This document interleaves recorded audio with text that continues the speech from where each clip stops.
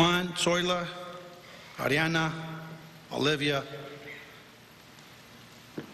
Amy, Johnny, Latinos, right? We're going to keep going here. We'll be here for a while. Joe, Little John, you know, Big John. We love you guys. You've made me feel like I'm part of your family this week. And we're going to be here for you. Our commitment in our department, when we have a graduation, we have a tradition that we salute our graduates on graduation night. Because the only time that I guess you could say a commissioned officer would salute an officer is at a funeral. And for all of you in here, men and women that have taken on the task of policing in some of the most difficult times where trust of government has historical lows and you don't quit, we salute you at the front end because your commitment speaks volumes as to your hearts. And we're going to continue that tradition because you matter. Police officers matter, firefighters matter, EMS, we matter. Our mayor was up here a few minutes ago. You know what I love about this mayor is that when he talks about public safety being a priority for one of the greatest cities in the country. I mean, we're in the top 10 of everything, including #1 in keeping it weird, right? I think that's how I got hired. Hey, that guy's weird. He's weird enough, we'll hire him. Kind of a strange duck. But this mayor and the members of this council have a commitment to public safety that is not a campaign slogan.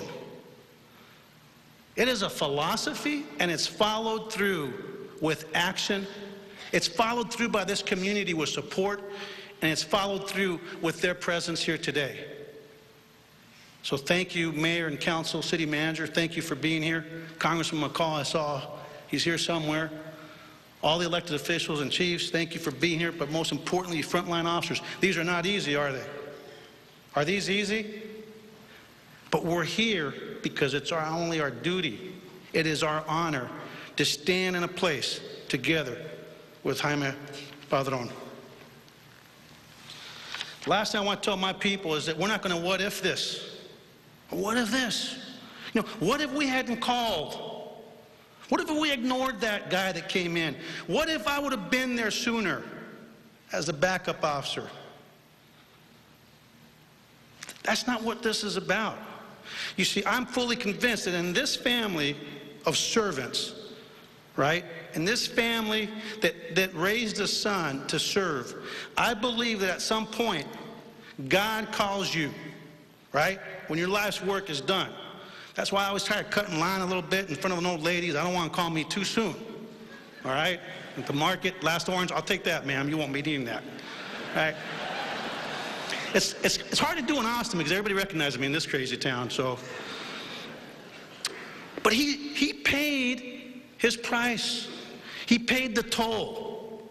He's in a perfect state. So I'm done mourning. I'm starting to celebrate, and it started with you. You too. You gave us hope. You were that silver lining in a very cloudy day.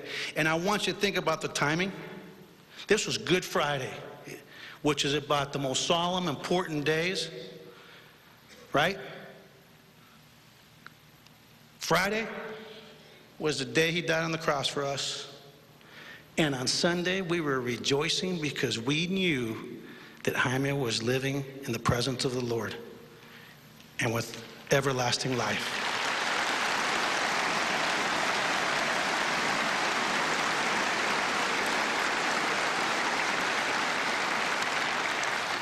I want to thank the Padron family. I want to thank you, Amy.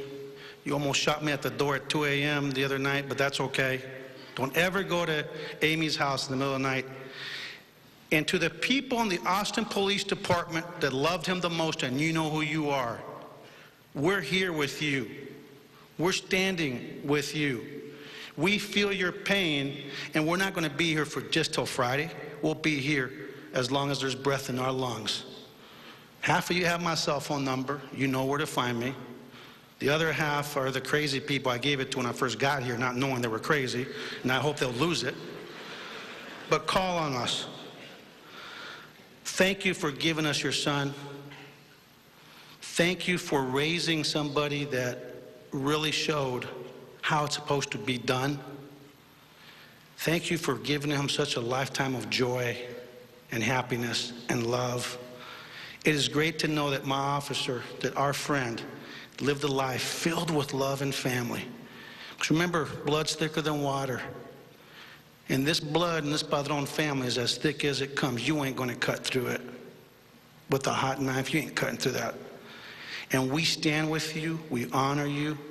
We honor you, girls.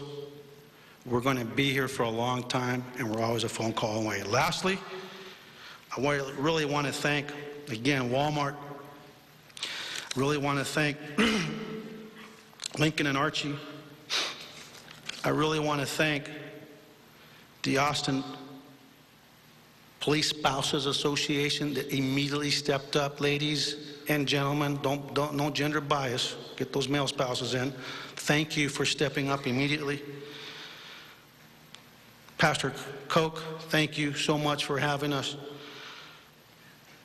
Cook Walden, God bless you. Thank you for everything you do for us. The APA Board of Directors, thank you for opening up the hall to everybody.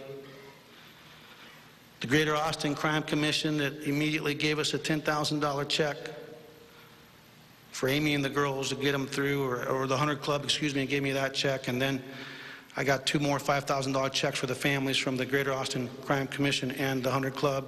Thank you, and to everybody that supports those organizations.